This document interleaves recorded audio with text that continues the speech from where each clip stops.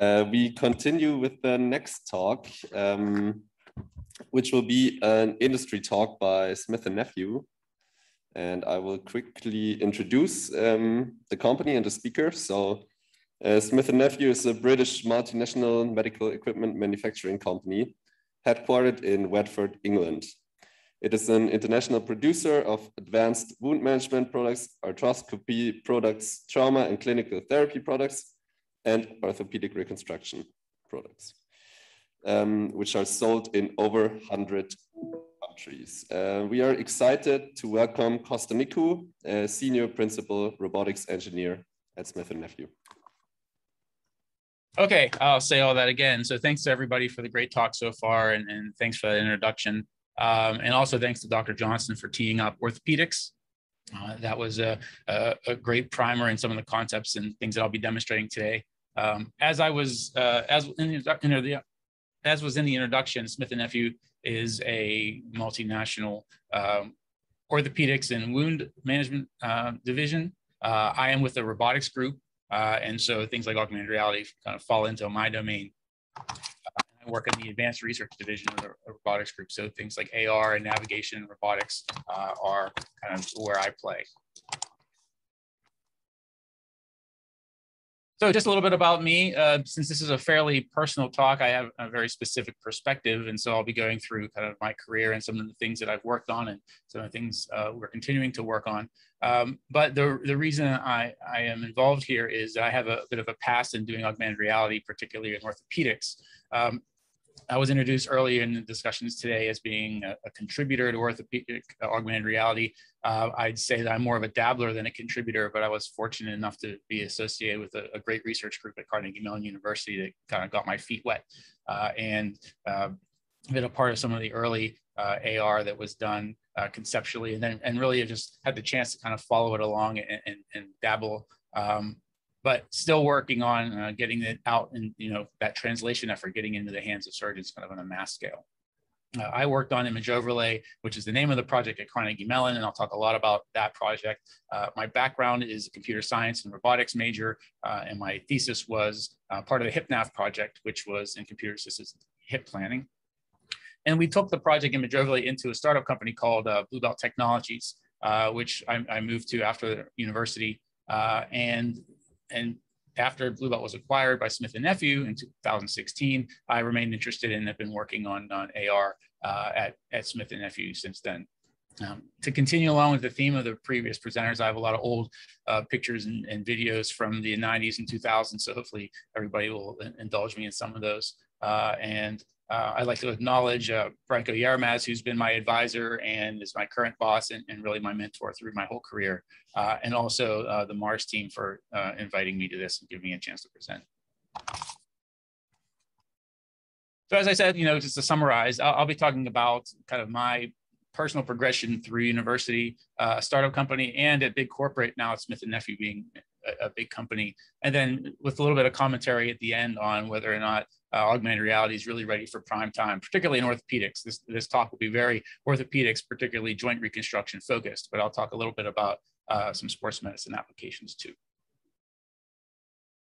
So first, we'll start off with ancient history. And doing some augmented reality talk research, just mining through Google, I kind of happened on kind of the fundamental here of AR. And for those that know or even perhaps remember, AR was really invented back in the 60s by Ivan Sutherland with the Sword of Damocles, which was really the name of the tracking system that was used to track the headset.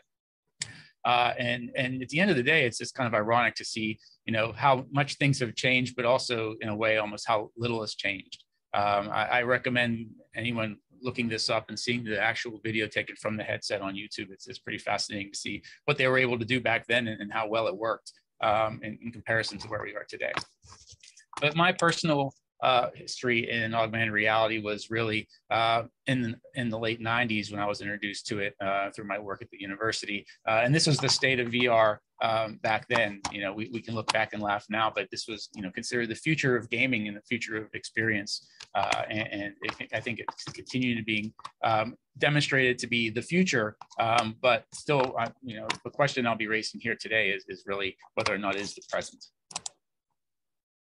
So I started off in medical robotics at the what was called the Mr. Cass Lab, Medical Robotics and Computer Assisted Surgery, as part of the main flagship project there was HipNav. HipNav was the brainchild of the team there, particularly Dr. DeGioia and Dr. Yermaz, in really doing the first set of navigation around the hip joint. This was award-winning research. The Otto Frank Award from the Hip Society was awarded to this, where we were doing CT-based planning and navigation of the acetabular component in surgery. This is the back of my head here, working on our preoperative planner and the first hip navigation interface. Again, very similar to what you see today, yet you can see that the style is a little bit old-fashioned. And I started with the lab in 1996 when I was a junior at CMU as a computer science major. But there are other projects within the lab. Not only did the HipNav spawn a lot of sub-projects within it, but it kind of spawned some kind of connected projects, one of which was the image overlay project that I talked about.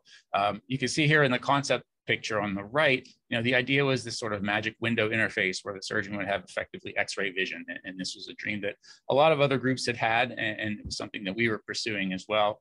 Again, focused on orthopedic applications, but really something that was kicked off around 1996, 97, but also, in parallel with a few other centers for research, namely kind of the innovators from my perspective back then was really kind of this group at UNC. I was delighted to see one of the earlier presentations, one of the illustrations from Andre State. On the left, some magnificent illustration work that's done and still available there on the web from the work that was done there at UNC. And you can see that it's interesting, again, the sort of concepts that we lay out today and some of the applications, such as this navigated ultrasound view here is still what we're pursuing today. The hardware keeps getting better and cheaper and faster, but we can still admit that we unfortunately don't have this in practice. We're still developing better and better ways to do it, but not necessarily getting it over the line. And some of the contemporary work that we did back at CMU, we were in a partnership with a large NIH-funded grant and working with groups at MIT and Brigham and Women's, but also in Johns Hopkins. So Dr. Xu, mentioned the group with that was Russ Taylor was part of. We may have met in the past, Dr. Xu, way back. We were working kind of as contemporaries in our separate places because we had that great partnership across groups, but unfortunately we didn't work together on AR. But again, these are some of the early concept photos and some of the work that was published right around the time of the image overlay project, which we published about it in 1998 in the Mackay. Image overlay started off as a very large project from a physical perspective. You can see here on the left, this is kind of our initial concept prototype, large frame, large mirror, etc. And eventually we evolved it into smaller and smaller form factors, and I'll work through those as I go through the talk. But it's interesting to look back at the original hardware. Our first prototype was, like I said, a large frame. Hopefully you can see my laser pointer. This was made of 80/20, basically something large and sturdy enough to hold a large CRT monitor, which we use as our display. We had some shuttering goggles from Stereographics that were tracked with a small tracker attached to the side. And of course, the whole frame was tracked as well with an attached infrared tracking marker that was tracked by a Northern Digital OptiTrack 3020, one of the first of these sorts of navigation cameras, as they call them now. Something in the order of close to $100,000 for that technology, in conjunction with at the time a ridiculously expensive graphics workstation, the SGI Onyx, which we happened to get as part of kind of a joint research grant. And this is what we got to play with. And as a grad student and a student researcher, I was delighted to work with this kind of cutting edge technology to do crazy new novel things like 3D texture maps. When you diving into kind of the extensions of OpenGL to try out 3D texture mapping for the first time. This was kind of the cool things that we had to work with. But you can see from a implementation perspective and kind of ergonomics perspective, this is pretty laughable looking at the way things are today. We did evolve. We moved forward and tried to get things a little bit more compact. And so this was our attempt really at a first kind of clinically possible application, thinking about the design of the device, as well as the way it might be used in the operating room. And so we had a few different sorts of demonstrations. We see here kind of an ACL prototype that we were doing here with a brand new flat panel display, which was newly available. But also thinking about the operating room and how you might deploy it. This particular model was designed so that the arms could detach. The arms came off, and as well as the beam splitter, and those were meant to be sterilized before the procedure, where the display would be bagged. And we didn't get much farther than a prototype, but we did get into the operating room after hours, admittedly, but to try to play with this in the real operating room environment, and to check out things like lighting, how the bag affected the display. And we did this with the Sawbones model, but again, you can see the surgical setup here. Dr. DeJoy is looking through the beam splitter device, which catches the reflection coming from the monitor, and he's doing an acetabular navigation application where you can see the cup inside of the pelvis, which was registered to the CT scan that we took from the model. And he was able to kind of look at the footprint of the acetabulum and any other navigation information kind of overlaid onto the patient. This demonstration kind of had the next more compact set of hardware. We downsized in our SGI systems. This was using a desktop workstation. And again, we used the OptiTrack, and of course, I spoke a little bit more about the more lightweight frame. And really in the lab, we iterated and iterated as we could, pushing the technology, leveraging the existing funding that kept the lab going. And sometimes we would have grants that funded the project specifically, and other times we had grants that funded the efforts and generally, and then we try to iterate where we can. Everything from doing these OR trials to giving demos to our local senators. This is our inspector from Pennsylvania here, getting a tour of Carnegie Mellon, and then really trying to stretch and get new equipment and try these concepts out. This is one of the first retinal scanning displays. This is the all red laser scanner, which I unfortunately can't remember the name of this device, but it was one of the first head mount displays that was using retinal scanning. And we applied the code to this to check it out. And it was truly terrible from a display perspective, but it was really cool to be shooting lasers into your eye for the first time. We continued to downsize, and we pushed towards, again, more ergonomic content. This was a image overlay. We started to call it image overlay in a box. In this case, we were using kind of some new, small, lightweight laptop technology that we threw into this box and put the display here in the back, and then the beam splitter at the front, and you would simply peer through the holes, which would allow you to locate your eye position relative to the display. We would track it using the tracking markers mounted on the side of the device, and you'll kind of get an idea here from the movie. Go from here. So this is Dave. He was our intern at the lab at the time, and actually, ironically, works for us at Smith&Nephew as one of our lead software engineers.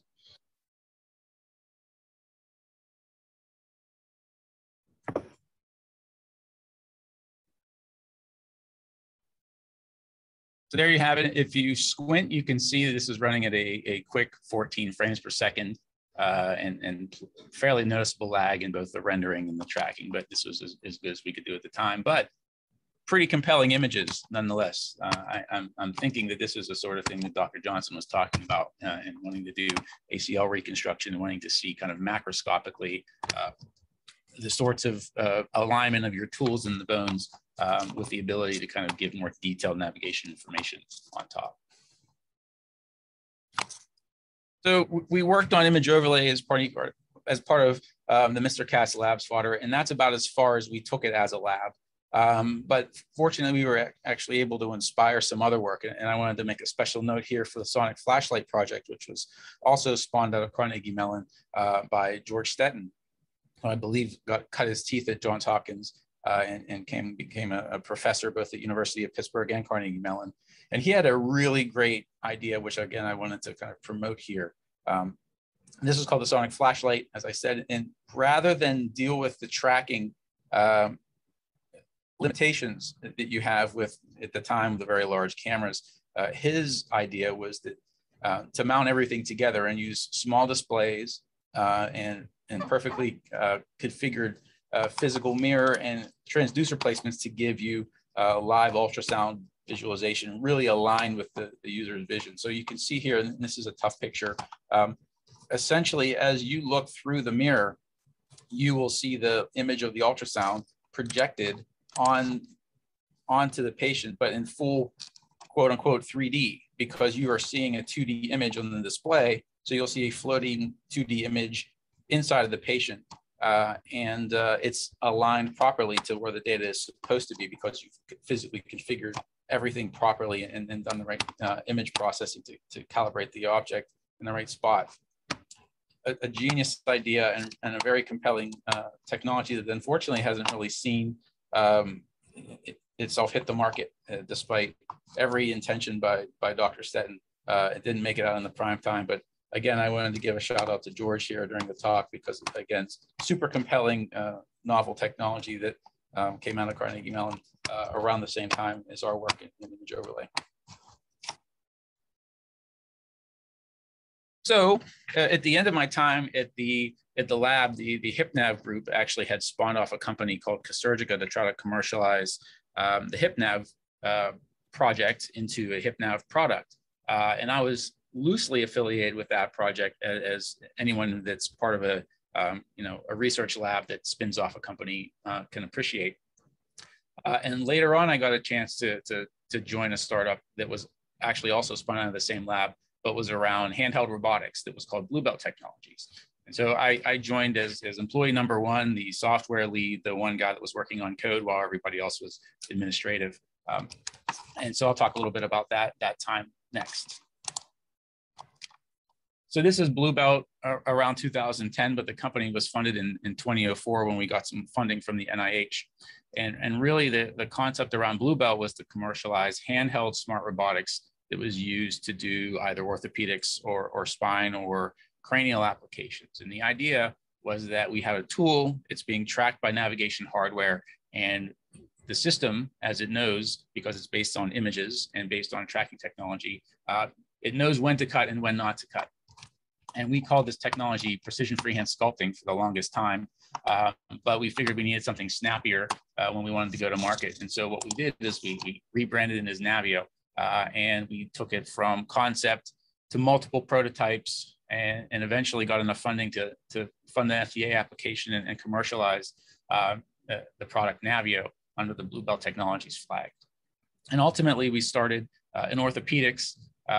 Navio supported partial knee replacement first, and then expanded into total knee replacement, all around the concept of, again, doing a preoperative plan, or actually in our case, an intraoperative plan, because we relied on image-based or image-free, not image-based techniques to define where the implants would go for a knee replacement.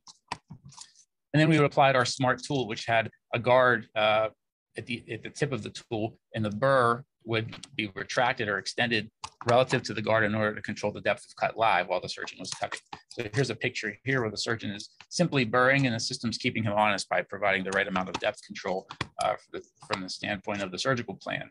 And so you could use a round burr to achieve flat cuts and arbitrary shapes and post holes and deep access. And Navio was successful and remains a success as part of Smith&Nephew. And that was the principal technology that Smith&Nephew acquired in order to support its wide-ranging line of orthopedic implants. And it's still used today all around the world, even though it's kind of on its second generation, which is now called Cori. The basic technology remains under the hood, but the PFS technology now exists at Navio. But as a small startup company, we didn't always have a lot of funding for just Navio, and we needed to kind of get scrappy and try to survive. And so we pursued other endeavors. One of those endeavors, of course, was image overlay. We had access to the technology through tech transfer at Carnegie Mellon. We had the know-how, we had a lot of the source code. And so we tried to go at it and also turn image overlay into a product. And so you can see some of the attempts here at commercializing image overlay starting with trying to wrap around some solid intellectual property. This is some of the napkin sketch sort of capabilities that we wrapped around our image overlay in a box to try to get some IP protection. So you can see here that these concepts become professionally rendered patent drawings. And ultimately, we did get a patent application published in 2006, but unfortunately, that's as far as we took it. We didn't really have the opportunity to take it any further than that. We were unsuccessful at locking in the IP, and without IP, a small startup company really often doesn't have the wherewithal to continue, and that's what happened with us. Fortunately, the bone cutting technology allowed us to proceed a little further, but unfortunately, we didn't get to have image overlay be part of the Blue Belt product line and be able to take it further from there. But we did some prototypes. This is me here on the left building our cardboard sketch of a prototype, this time based around the stereographic monitor. So it was pretty cool to play around with new auto stereoscopic displays. This is a monitor that, or a laptop that was released by Sharp. And so if you had your eyes in just the right spot, you can get the stereo images that you needed for the depth perception. And so we laid that out here, and we built it in this large crane mounted unit here, gave you little eye holes to put your eyes in the right spot, and demonstrated the capabilities of image overlay without having to track your head. You can see here that we had a tiny little camera. This camera was made by a young company called Atraxis Technologies. Atraxis continued to kind of survive in parallel with Blue Belt Technologies as a startup company. And ironically enough, actually was also purchased by Smith&Nephew a couple years ago. And so it's just as kind of a side note, it's fun to see kind of your colleagues across the pond and across the industry continue to develop their capabilities and technologies, and you can make really lifelong friends in that way as well. So it's a pleasure to work with those guys as part of Smith&Nephew, and we could always tell them and remind them that we bought camera number 3 from them way back in the day. So as I said, Blue Belt never really got to commercialize the image overlay technology. As far as we took it was this little video, which if you'll indulge me, I will share. I'm going to actually make sure that my sound is working here because the soundtrack of this is quite precious. So I'll stop and then restart.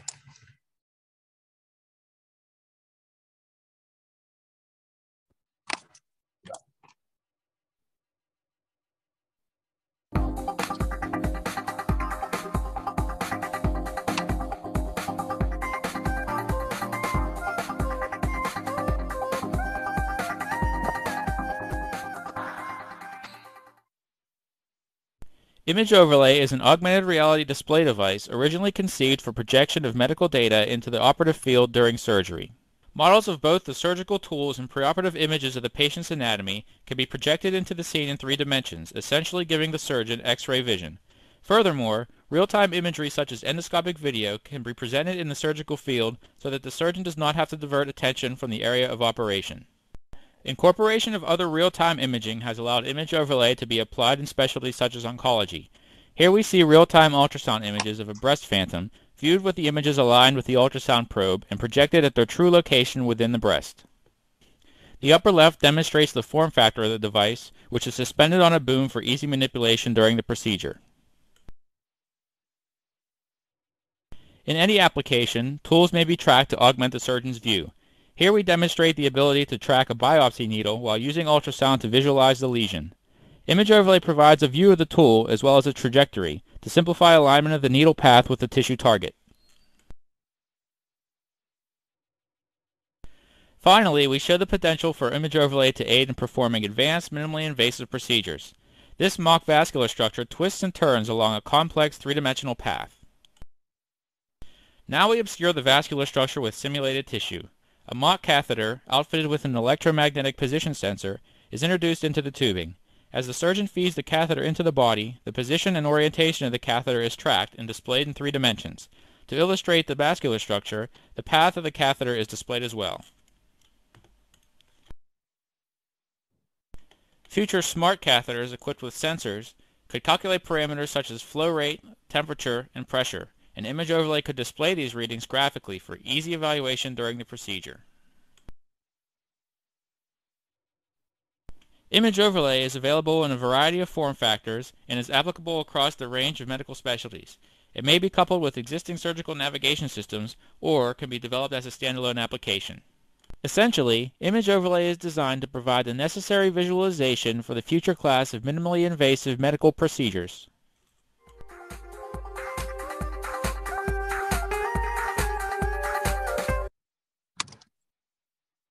All right. You guys all heard that and didn't have to listen in silence. And you can hear, you know, that the great thing about being as a part of a startup is you get to wear many hats. Not only do you write software or put together PowerPoint presentations, but you also do some video editing and some voice narration on the side. And I look fondly back on those days. It just how fun it was to just try everything to try to get it to stick. Unfortunately, we didn't get this one to stick. Now the present. So here's a picture of me with a HoloLens 2 at Smith&Nephew here in my office. As I said, Smith&Nephew purchased Blue Belt primarily for our bone cutting technology. The Navio system was very successful, and at the time was kind of the major competitor to the Stryker Navio or the Stryker Mako system. Smith&Nephew stepped into the realm of orthopedic robotics with our acquisition, and really let us continue to develop the product, and they did a great job of kind of bringing us into the fold and giving us a little bit of extra boost in the market. And so part of growing up at Smith&Nephew and the later stages of Blue Belt was really the appreciating, you know, how the sausage is made. You can work on the technology all you want, but as part of medical device, you have to really appreciate some of the medical device stuff, whether it's regulation and documentation and paperwork. A lot of that has to do with learning how things work, particularly at the FDA. You know, we built our quality system. We had our regulatory team guide us through all of the hard times and getting the commercialization of the technology through. And so we became very familiar with the FDA and its practices. And it's interesting to see just last year that the FDA is turning its eyes toward augmented reality with the advent of the new headset capabilities, both VR and AR. The FDA is doing the right thing and trying to figure out the best way to do this. And fortunately, in 2020, they did their first seminar in order to bring industry and academia into the fold and talk about the way that augmented reality would need to be supported. And unfortunately, I didn't get a chance to attend this workshop, but from what I hear, it was a great success. And a lot of the takeaways from this that our team had and others, where the FDA is looking at this, I think, in the right way. They see augmented reality as a powerful capability. They see that it has a unique set of challenges, both technical and from a usability perspective. And not every augmented reality technology is the same. And so these things have to be evaluated on a case-specific basis, both for case specificity around the surgical indication, whether it's orthopedics or neurosurgery or heart surgery, but also on a platform-specific basis. You have very lightweight head-mounted display, kind of a surgical assist technology that simply bring information into the operating room, and then you have the full mixed reality, immersive spatial computing environment, which is the dream, I think, of all of us here at this conference to really have MR be part of the surgical experience. And with that comes a high rate of performance that you need, both from an accuracy and from a usability perspective. And so the FDA was looking in the right way. And so that's encouraging. And we'll look to their guidance to continue. At the time of that conference, and this is an old slide, there were a few XR applications that had been released by a number of different companies with a number of different applications. And this list has expanded significantly. But it's suffice to say, now we can take augmented reality into the operating room, not just under an IRB, but it's being done. And so I decided to put together some of the ones that have come across my desk at Smith&Nephew and talk a little bit about those. And I think what I think are the good things about each of the approaches. And so again, this will have an orthopedic bent to it. I'm sure that there are other applications out there, but the standpoint of the unique space of orthopedics and the specifics of the ergonomics, I figured I'd touch on those. Even though it's not considered orthopedics a lot of the times, spine surgery is one of the, kind of the most innovative surgical disciplines. And I wanted to make a mention of Augmetics, who at the time was the first AR surgical navigation system in the world when I put these slides together. And is not now. There have been some fast followers that have come in the forefront, especially in orthopedics.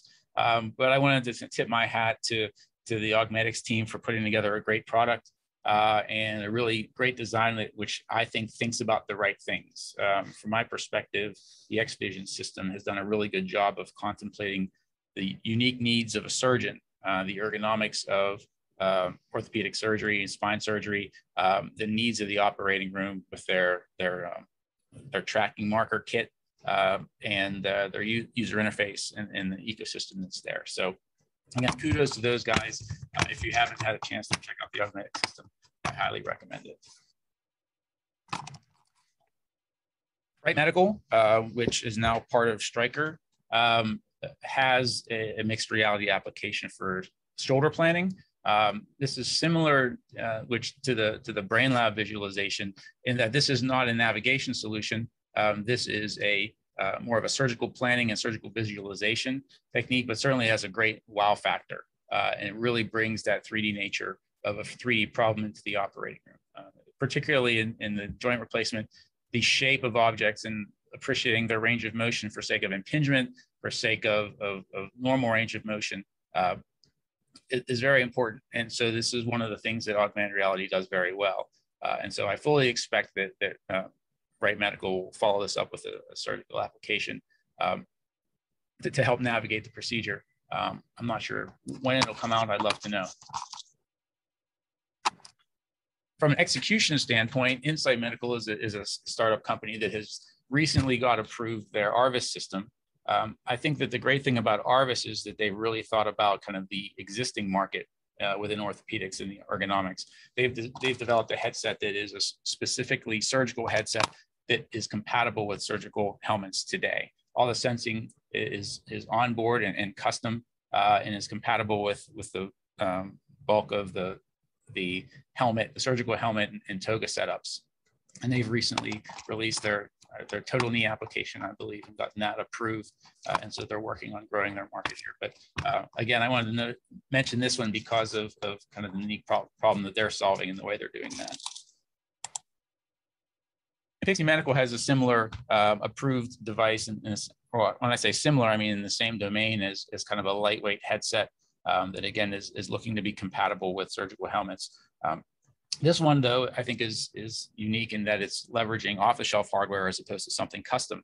And the benefits of custom are that you can fine-tune it to your application, but the benefits of an off-the-shelf system allows you to take advantage of perhaps more advanced iteration and capability in the arms race that is head-mounted displays, and then allow yourself to focus on instrumentation and software. And so Pixie has released their knee system. I believe they're following it up quickly with the shoulder replacement application as well, leveraging the Vuzix platform, a neat little compact platform that gives you, pretty straight ahead navigation in a lightweight form factor.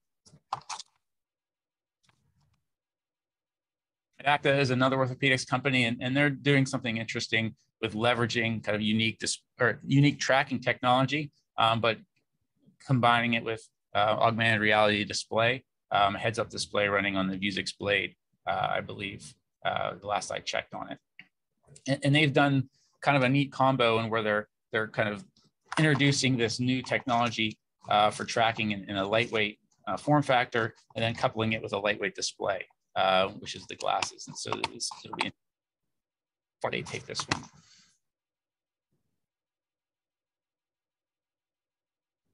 Almost last, but certainly not least, is the team from Portugal at Perceive 3D. Just to speak a little bit to the arthroscopic talk that was given previously by Dr. Johnson.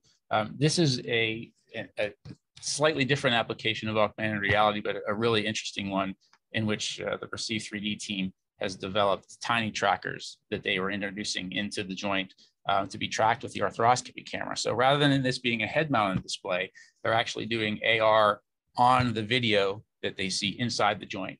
And you can see a couple of examples that they have on YouTube for them to collect points inside the joint and be able to do things like registering preoperative CT or MRI to the joint, but see the navigation information overlaid accurately on the arthroscopy images because they're using those images to track, and therefore they're as accurate as you're going to be. They're as accurate as your tracking system.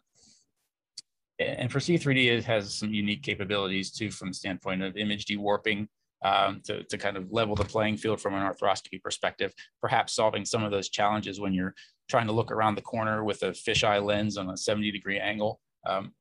Making those sorts of adoptions of techniques or arthroscopy a little easier to adopt, I think is an interesting idea. And for C3D is also demonstrated at the AAOS conference, some external video-based navigation capabilities to some mobile device navigation, et cetera. So this is. And finally, I think that the holosurgical Surgiline system, Surgiline just recently acquired holosurgical, I think in the last year or so, has an interesting form factor, again, using some novel display technologies to project images into the surgical environment. I think that this one is probably my favorite of all the technologies that I've reviewed, probably because it seems familiar and is hopefully validating some of the concepts that we put together a little while back. But of course, a flat panel monitor and a simple beam splitter are no match probably for the sorts of technology that they put inside their box today. And kudos to holosurgical for getting this into the operating room and getting acquired and introducing this into a fairly critical application. So what about Smith&Nephew? What is Smith&Nephew doing? Well, our flagship AR effort is a collaboration with the Imperial College of London. And so I'll show a series of short videos, and the first of which will be narrated by Hisham Iqbal, who's a doctoral candidate at Imperial College, and demonstrating some of the work they've done in incorporating AR as kind of a module, kind of an assistive technology in connection with an existing off-the-shelf system, namely the Navio system. So the Imperial team has a Navio, and we gave them some hooks to tap into the software, but not too many hooks.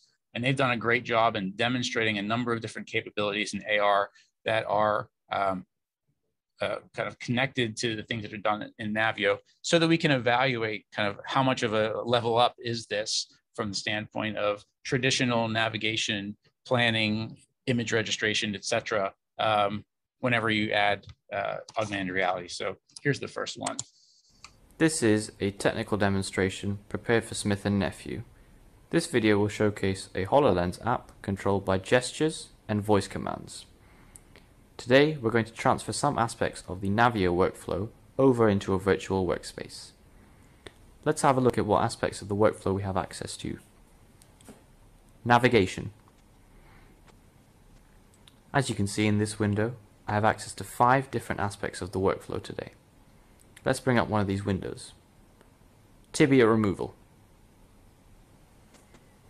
As you can see here, this is an information panel taken from a Navio console. Currently, this virtual panel is programmed, so it always follows my gaze. This means wherever I look, the panel will follow me. This allows me to look at the patient and information panel simultaneously. However, if I want to take a closer look at the patient, I can fix this window. I simply look at where I want to place it in space and gesture with a click, and now the window is fixed. This allows me to look at the patient in more detail and look back at the information. Let's get a few more windows up. Navigation. Gap assessment. Navigation. Point collection. An additional factor of these windows is that they're programmed to always orient themselves towards the user. This means if a surgeon is to travel around a patient, the windows will automatically rotate themselves so that they will always face the surgeon. However, if these windows are not in an ideal position for reading any longer, you simply hover over the move icon and gesture with a click. Once again, the window is tethered to your gaze, and you're free to move it around and fix it somewhere else in space. Right. So that's the first, is demonstrating some neat display technology, and I'm happy to hand the microphone over to Hisham because he has a much cooler accent than I do. The team from ICL has done some research not only in just building these and getting individuals' feedback, but looking at the ergonomics of AR and the efficiencies around some novel surgical applications. In this case, osteochondral lesion repair. They presented this work at the Hamlin Symposium. I recommend checking it out. They've done some nice work, and they even did some use case or some ergonomic studies at one of the conferences, pulling a bunch of surgeons in. So I recommend checking that work out. Here's a more demonstration of some of the things that they've done with Navio. So this is the Navio pointer collection. A pointer probe collecting data on the surface of the bone with what you would expect with an augmented reality display. The standard Navio screen, which is just kind of points being collected relative to a 3D model, is shown off to the right, but you see the sort of overlays that surgeons typically ask for whenever they think about augmented reality and think about what they can do to stop looking off to the right at a separate screen. And so a lot of this work is evaluating those concepts. And one of the things that's interesting, though, is one of the current failures with augmented reality is the lack of kind of perfect integration of data into the field. You see that these points are being drawn on top of the bone, but unfortunately also on top of Hisham's hand here. This is one of the things that we need to overcome, I think, in kind of the final capability of the systems to be completely integrated in the operating room environment, to be completely integrated into the real world. Occlusion has to work. If the points are below your hand, you shouldn't be able to see them through your hand. Otherwise, that sense of immersion, that sense of realism is lost. Here's a concept around registering the point surface. And again, playing around with the ideas of painting and seeing your points on the bone versus perhaps in a secondary display next to the bone, is an interesting contrast, because now the issues with occlusion and issues of blocking the patient go away, but the ability to have 3D rendered objects and being able to place them ideally relative to your workspace as opposed to off to the side on a monitor is realized. So here's some more interesting work being done in trying some of these concepts out.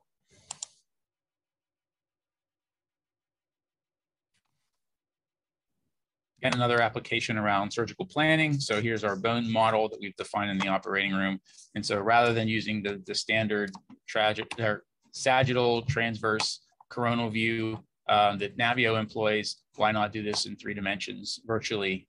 So you can see the sort of manipulation of the implant on the screen translating to kind of a 3D manipulation here. And certainly that manipulation of moving the implant around could be coded into the augmented reality application as well. And finally, because we are a bone cutting application, ultimately the team has also mocked up some cutting interfaces where they've explored the ideas of doing some guidance. The idea with this arrow is to give the surgeon direction as to which part of the bone, in this case, is the thickest, so that they can approach that part of the bone first, kind of as an assist to help surgeons understand how they could be most efficient in cutting. And again, this one employs the off to the side interface as opposed to an overlay onto the patient, because you can imagine that the color map that we employ, coupled with the trickiness of doing sorts of transparency, et cetera, would be hard to put directly onto the bone surface, particularly when your tool is blocking your view a good part of the time.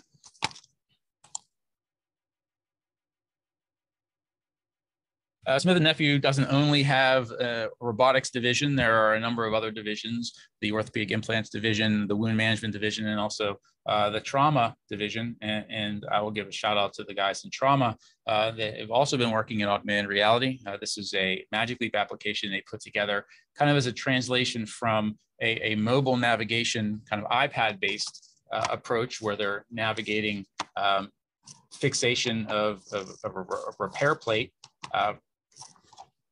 They moved that to an augmented reality application, kind of just taking all the compute and all the display and putting that into a Magic Leap. And so interesting translation. I would say, personally, I tried this out. And for me, augmented reality in this case is kind of cool, but isn't actually giving me a whole lot from the standpoint of the simplicity of an iPad or another Android or an Android device. To me, having the having the plates overlaid onto the exact plate may prove actually in the way, as opposed to having a bit of a navigation assist off to the side.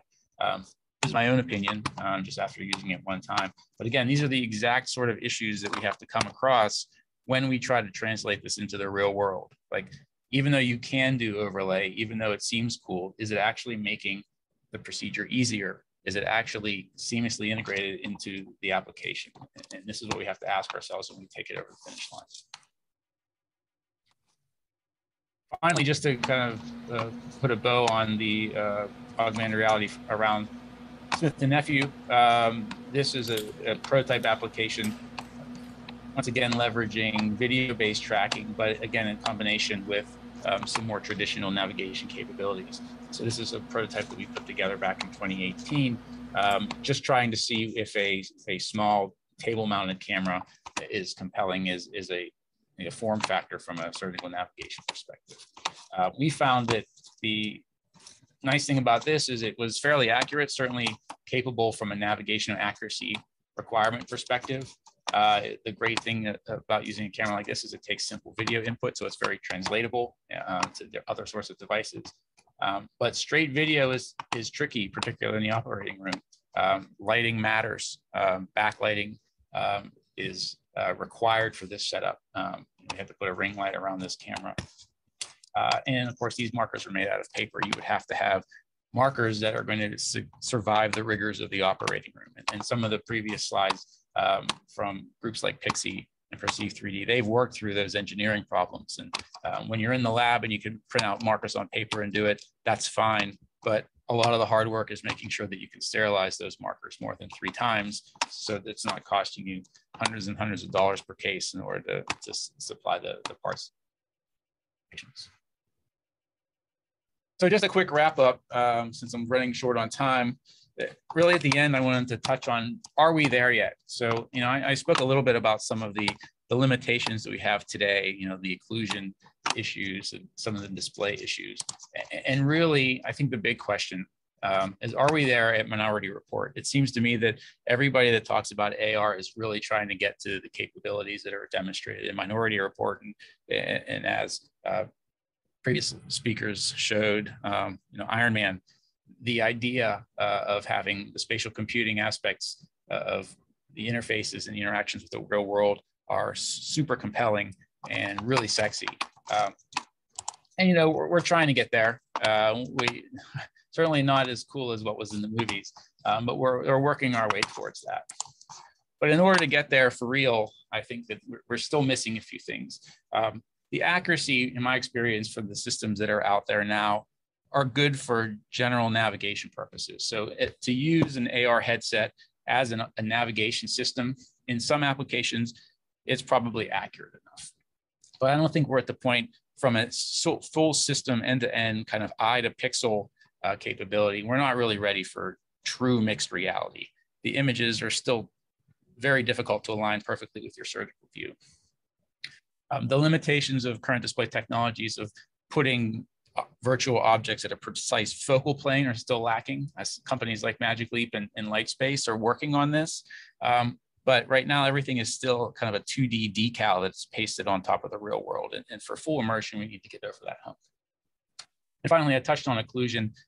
When things go below something else, they need to disappear. That's the only way it seems real. And so companies are working on this, but I haven't seen yet a system, particularly in medicine, it's doing this really well. And finally, the challenges that will continue to be there until someone solves this problem, finally, are the practical issues. Integration with the surgical helmet is key, and Insight and Pixie have been working on this, but PPE, especially in today's environment, is increasingly important. And so you can't reach inside of your helmet and adjust your glasses. You have to be able to have these things be comfortable, they have to be adjustable, and they have to not be touched once you started operating. And the AR headsets have to work within the ergonomic workflow of the procedure. You can't have a 10-minute setup time and have to a kind of an intermission of 10 minutes in the middle to change some configuration. It has to fit in the surgical workflow because time is money in the operating room. And even more so than real money. And I say that because equipment, it's nice to be cheap, but if you save 10 minutes per surgery and you pay an extra, $100,000 for the device, they'll probably pay the $100,000 on the device so they can save 10 minutes for every single surgery, and so that the surgeon has fun. And really, ultimately, this has to be fun. You've got to make the procedure enjoyable for the surgeon. They have to feel like they're getting something out of it that can't be a pain in the neck. And so you need to make this compelling. And I'm sure Dr. Johnson probably is more tolerant than some of the others that we've worked with at Smith&Nephew. This has to be easy to use, it has to be integrated, and it has to make you feel like Tom Cruise. So thanks for your time. Appreciate the opportunity to speak. And if you guys want to field questions now, that's cool, or we can wait for after Jonathan's talk. It's up to you guys.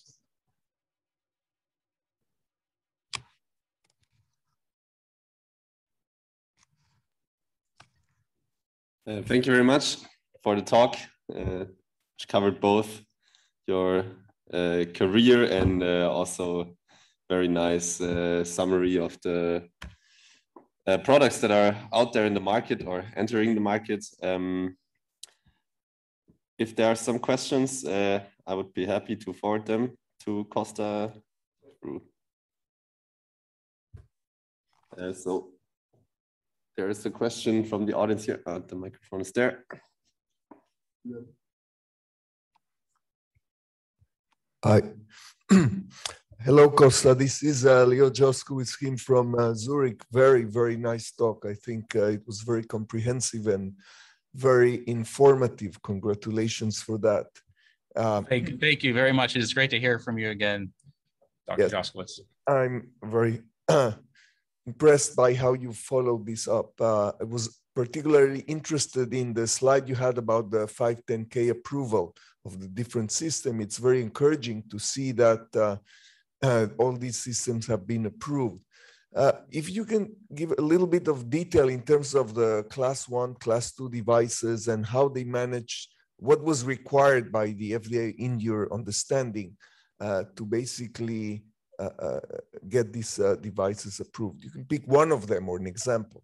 It would be interesting to know. I can't say that I know for sure, and perhaps maybe at the Augmetics talk tomorrow, he can, if it's Nissan, he can speak more specifically about the details. But I would say that I think that AR systems are being probably conceived like navigation systems. So the needs to show that the information is true, you're achieving your accuracy, and you're not going to hurt the patient are there. The class 2 nature of those systems, I think, is right along the lines of what you would see. But again, this is really application specific. If you are doing a procedure using AR that is going to, I don't know, potentially stop your heart or damage your spine or your brain, you're going to ratchet up that to a class 3 device likely. But for orthopedic navigation, I think that this is something that is well understood, provided you meet all the requirements that the typical navigation systems would do, as well as consider the usability aspects, which I think is the main thing that's fairly novel for AR relative to the decades we've put into the navigation world. Thank you. So the predicate device would be navigation. You would basically try to compare that to the navigation, and this is already well known, and this is how you would go ahead with it. Yeah, if I put my regulatory hat on, which I'm probably not very qualified to do, I would go with that approach, because essentially for the most part, these AR devices are navigation systems. They just have a different sensor deployment mechanism and a different display capability. But the intent is to align instruments according to some sort of surgical plan. And so, you know, if you've got a headset that's got kind of, you know, dual video that's tracking image markers, it starts to look a lot like, you know, your standard Brainlab or Medtronic navigation system. Can I ask the question? Do you have a question? Yeah. Thanks again. It's really great presentation and a lot of valuable work you have done throughout your career. One question I had, Costas, is about the fact that, do you know how many of these systems could be running without a company technician or a trained technician required to be there and do calibration or adjustment or menuing? You know, how many of them have you seen that they are completely self, that the doctor can just use it without any, after a short training, without any assistance? I have rarely seen that. I don't know if you have experience with that. Yeah, I think it depends on the surgeon. Honestly, some surgeons are remarkably fluent in the technology. They run their own system. They want to run their own system. The rep is in the room in the case of orthopedics to kind of manage the implants and the surgical trays. But the rep may simply wheel the thing in and the surgeon runs away with it. That's the case of Navio for us. And from what I hear from some of the new technologies, this is the case with early adopters in some of these capabilities. I will say that in my career, I've come across surgeons that need help and they want help, and they look at these sorts of technologies almost in a concierge perspective, where they don't want to have to do the work. They expect that the work is done for them.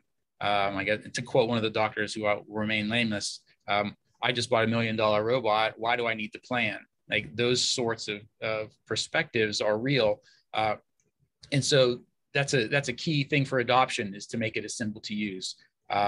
I would say that it's a relatively small percentage of surgeons that are not going to want some sort of support or help. But particularly when you're getting into the AR space, they can't necessarily click the screen for you or kind of know what to do unless you design the system to have sort of a kind of a secondary assist, or kind of a parallel control that is appropriate. So either that's a second headset or perhaps a more traditional navigation system that is able to drive the UI. Are there other questions? Because otherwise I have a continuation to ask. One question. So let me, because I asked you one more thing. So in continuation of this discussion, one of my problems with the AR systems that in medical we currently have is that they are not the systems are not able to understand the surgical workflow. And therefore, the doctor needs to interact with them to say where I am, what I want. And that's where, in cases I have seen, that's where they then start to use the assistants or technicians, because they're busy with their workflow and the system does not understand that they moved from a step 1 to a step 2 to a step 3 to a step 4 automatically, and how to adjust with them. So do you see the need, or how do you approach that of the systems being more intelligent semantically to understand what's going on? Yeah, I see that there is opportunity there, and I know that there are groups that are working on exactly that sort of awareness, where the systems may appreciate a particular instrument has been brought into the field, or they recognize a particular type of image, and see that, this image has changed. They must have changed kind of what they were doing. For instance, for example, of a changing of a portal in an arthroscopic procedure, where all of a sudden you're looking at a tibia instead of a femur. So I must have switched to this part of the workflow, and therefore I'm going to reconfigure the software. Easier said than done, of course, but certainly what surgeons would like, because clicking buttons and telling the system what to do, particularly with clunky things like voice commands or gestures and kind of still today's capability, are challenging and frustrating potentially for users. Thank you very much. Thanks for a great talk and intervention. I pass it to Matt. Yeah, there's another question by Eddie Edwards. You talk about occlusion being a big problem, but for some guidance applications, you want to see structures beneath the physical surface. Do you think that perception can be achieved? I do. I think that, that'll have kind of the ideal solution there is going to be in making sure that the reality of perception and what it takes to perceive things as being through a few layers potentially will be important, right? So as you look through thicker parts of the body, things should become potentially more more invisible, for instance. Or if you're going to completely wash out the system in order to see truly uniquely what you're looking at, things below the surface, somehow canceling what is above is going to be very important. And this will be different with optical see-through displays versus video see-through displays. Video has that power to kind of remove or cancel or shift pixels that are coming through video image in a very direct way. But you've got to get the video stereoscopy correct. You've got to make sure that the focal depths are not distracting. Where optical, you have the real world, and so you somehow have to blend with the real world, and things like lighting and such are really critical to get right. So I think it's possible, but again, it just provides perfect understanding of that perception. What do you want to see when you're looking through the patient or having X-ray vision, and what do you have to do to get there? Thank you. Maybe a quick last question from my side. Because we've been discussing, and it came up a couple of times, and of course it's one of the main factors for delicate surgical procedures, the accuracy. And we were discussing about current systems, and I was interested the image overlay system, the first one. Can you give any information of how the registration or display accuracy of the system was? From memory, and this was based on memory of looking at it, because ultimately we only took it as far as trying to get it to look as good as possible. A few millimeters, and that was error in registering the surgical images or the surface models to the models in front of us, as well as imperfections in the optics and the trickiness of manually calibrating both your eye position and the structure of the headset. I do remember implementing lots of point collection routines where I would put my pointer probe at a dot, and I would do that for 30 dots to try to figure out what plane of vision was there. And it was never perfect. It was only good enough to demo. We never did any sort of rigorous analysis on that because the projects just never went far enough to kind of evaluate those. And that's kind of what happens when you're trying to do cool stuff and trying to gain interest, but ultimately don't have that pathway to commercialization or to the goal of a research paper, at least to validate that work. Image overlay was never really funded that way, and because we didn't have the kind of commercial runway, we never had to nail down all the numbers. It was really about kind of drumming up interest, which is why you saw that great video that we put together of extolling all of its virtues.